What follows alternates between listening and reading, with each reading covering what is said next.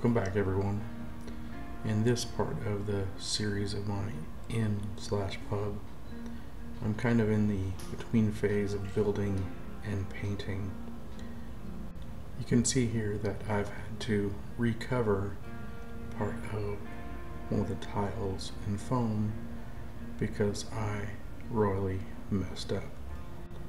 I had put down a layer of the secret sauce thinking that it was thick enough and that I had covered it well enough. But when I went to put a base coat of brown spray paint, the propellant in the spray paint began to eat the foam underneath. I had worked through about 4 tiles when I realized what I was doing, so I had to adjust. I reached out to a foam building Facebook group, and one of the best suggestions was to cut a thin piece of foam and lay it on top of the damaged area. This technique wasn't perfect, but it worked well enough to cover my mistakes, and you can barely notice the difference. Guess who learned how to do split screen? Even with this setback, I feel I'm going to progress. I plan on doing a series of videos showing how to properly spray paint, how to properly cover in Mod Podge, and how to fix things when you damage them with said spray paint and lack of Mod Podge. I know he doesn't need any more views, but Jeremy at Black Magic Craft has a good video on how to properly use spray paint with foam. So go check out his excellent work in the link in the corner. Quick shot of all of my work so far. This is all 10 tiles painted and Mod Podged. Here I'm putting down a sloppy coat of gray over the outside bricks. My thinking was that if I painted them all gray first and then put down the brown Sculptamold, it would be much easier than trying to paint gray around the Sculptamold.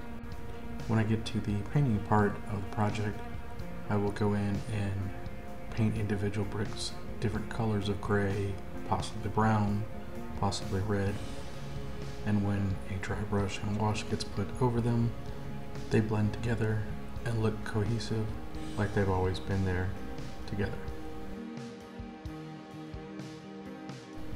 Speaking of Sculptamold, this stuff's great.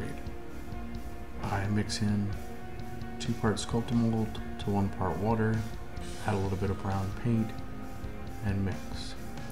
The brown paint is added so that if something flakes off or gets damaged, it's not as obvious and you don't have white specks underneath. I ended up adding a little bit of dirty paint water just to make it thinner and easier to spread around the base. Sculptamold is added to create a ground texture. I've seen other crafters put all sorts of additives, sand, dirt, little pebbles inside. I focused on making sure that the Sculptamold went right up to the edge of the bricks and the ground. Eventually I will put rocks in and tufts, maybe a little bit of flocking to simulate moss. At this stage it's pretty ugly and sloppy, but after drying for about 15 minutes, I take a wet finger and smooth it out to get rid of all the spikes. It makes very easy and cheap ground cover, and that's the best way I found to cover lots of space quickly and easily. I think in the future I'll have to start making these videos shorter and combining them.